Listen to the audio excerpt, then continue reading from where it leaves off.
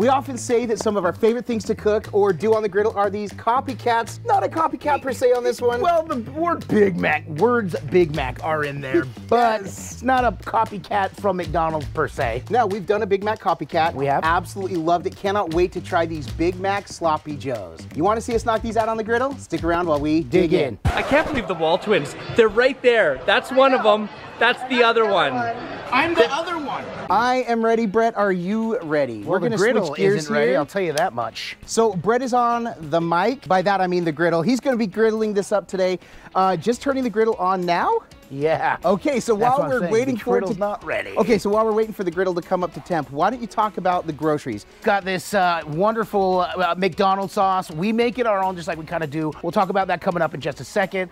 Of course, you can't have a Big Mac without sesame seed buns. So we got these here, these Arnold sesame seed buns. We've got shredded. We've got dill pickles, onions we're gonna be grilling with the meat as well as topping on raw. We've got Worcestershire sauce. What's this here sauce? Wash your sister sauce. Some beef broth we're gonna be incorporating with some cornstarch and this 80-20 ground beef and American cheese. I was pointing to the cheese while you were talking about the beef, but that's okay. Yeah, so we've got like 2 or 3 ingredients going into this thing. So all right, I'm gonna glove up and get ready to cook. So we did decide to go with 80-20 ground beef. We like the way it cooks down. Correct.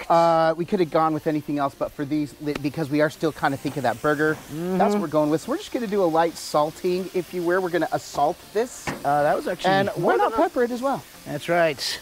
All right, so we're just gonna chop this down. But we do want to keep it kind of as is so we can get at least somewhat of a sear on the bottom. There you go, good call. But we will chop this down a little bit and then we're ready, we'll flip it, brown it. All we're trying to do right now is brown this, then we'll drain it a little bit and then we'll start hitting it with the sauce. Brett, aren't we supposed to be cooking this with the onions? Oh my stars, yes. Let me get the onions going on over here. What do I do? Which way you go? Which way you go? Normally when we saute, we do some butter, but this we're just getting these started and then we're gonna incorporate it with the beef while it is cooking. So no need here, just a little S&P. Won't let me see. NBD won't let me be me. Brett, you're doing a phenomenal job. I just want Thanks, man. I went to onion cooking school.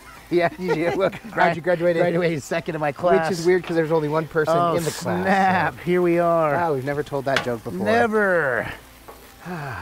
It never gets old. You know why?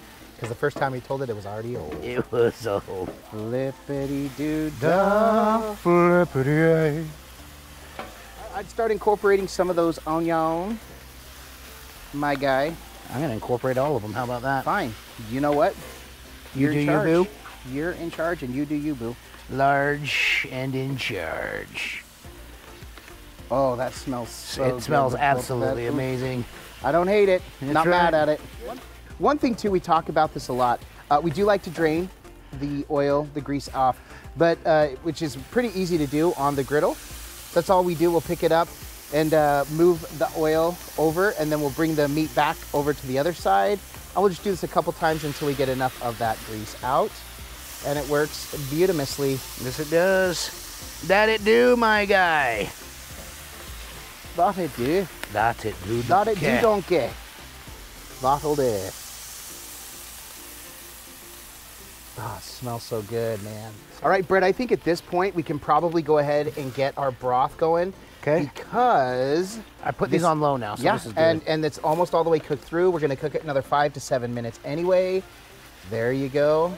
This is all cooked in. Brett is going to take it calls for about half cup. We want a little bit more juice, so we've got 2 cups. So we're gonna pour about half of this in right now. Just kind of juice it up.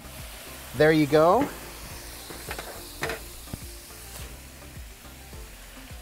Nice. I'd make sure you get the juices in there. Make sure. That adds a depth of smell.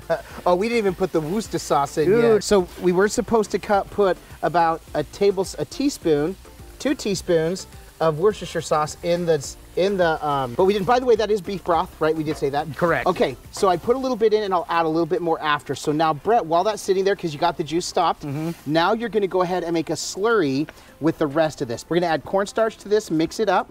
There you go, and you're gonna mix that in just to make sure everything's not clumpy. And by the way, the broth is cold, which is why we're able to do this. If this were hot, it would obviously keep that super clumpy. There you go, so as it adds to the beef, it will activate, it will start to thicken, so it should hold the beef together a little bit more. Now, we do have a lot. We don't have to add all that, But why not? Yeah, we go big and go home. There you go. All right, before you lose it all.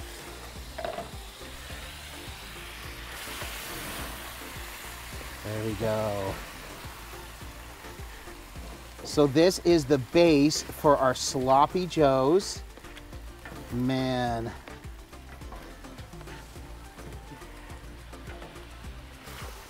So we just want to keep cooking this, and we'll keep adding the juices. Now we are unfortunately on an angle. We didn't set up, we could have set up a little bit better. We didn't. And we could have fixed the pegs on the griddle, and we didn't. So this is what we're calling the business, dealing with it. Dealing with it. And you know what? We're okay with it because it's going to be delicious. So good. Ba-da-ba-ba-ba. I'm McLovin' it. All right, so we still got this wet, sloppy mess, hence the name Sloppy Joe. We're gonna finish cooking this up.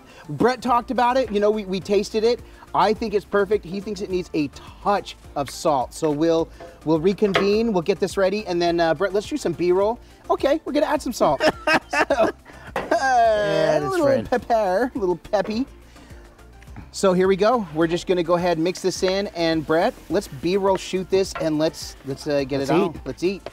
So Brett, real quick too, while this is cooking up, why don't you go ahead and, because we're getting into this, we forgot to mention our homemade Big Mac sauce. Now, we've seen the TikTok, the McDonald's chef, who has given away the secrets and says there's no ketchup in Big Mac sauce at all, but we have tried the original and with paprika, did not like it. So we use ketchup because we did grow up in Utah. We love this pink sauce. Talk about the sauce and what goes into it. Well, we call this our fry sauce, and the original recipe that I saw and I've been making literally for years is ketchup and mayo, basically. But then we add a couple of things. So what I do, and I measure with the heart. I've literally made this 1,000 times.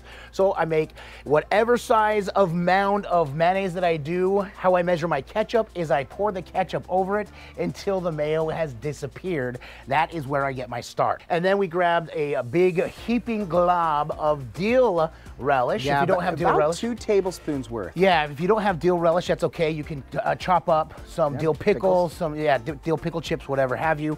And then we put in some of the celery salt. That is a little bit of a secret ingredient. Also, some pickle juice. Then we mix it up, and then afterwards we add a little bit more celery salt. We also add a little more dill relish. And I will tell you this was amazing. Now, I had Brett make a ton because I kid you not, when we first looked up when I first saw Big Mac Sloppy Joes, I assumed that you used the pink sauce as the actual Sloppy Joe sauce. And I'm like, this is gonna look pink and kind of odd. So we looked up the recipe. So we've got a ton of sauce. If you need some, we'll send it to you. No, I'm just kidding. But anyway, so we're getting ready to go. We can bottle it up. Last thing, Brett, while we're doing this, let's prep those buns. We forgot to do that. Let's get the buns on the griddle. And we're not gonna add anything to this. We're just getting a light little crisp, a light little toast on these, and then we'll pull this whole thing and build.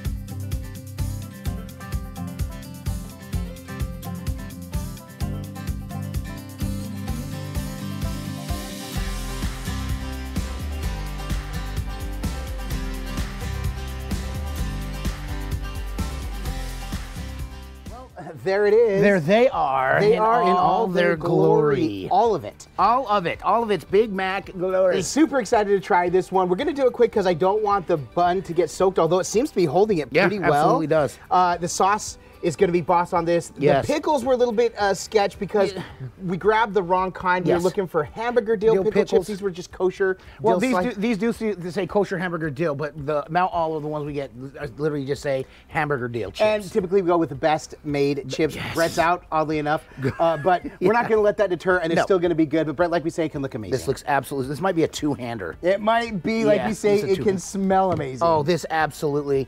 Can I get a smell? Yeah. Big Mac smell. Better than a Big Mac? Yeah, did you smell that? It smells like a Big Mac. But if this doesn't taste amazing, this is all for naught.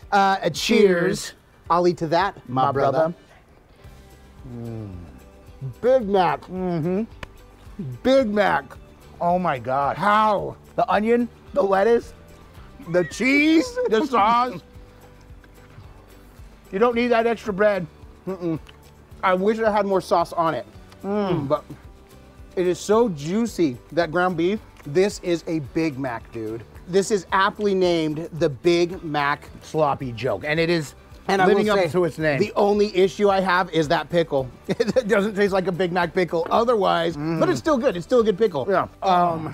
Budget Big Mac at home, you betcha. I can't wrap my mind around it. So here's the deal. I knew it was going to be good because the sloppy joes, we've done something similar, like we did the Made Right copycat.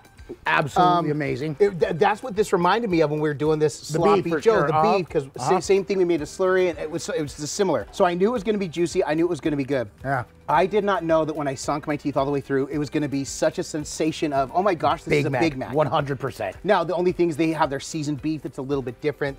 That's going to be it, but the sensation is there. Yeah. That's a Big Mac. It is.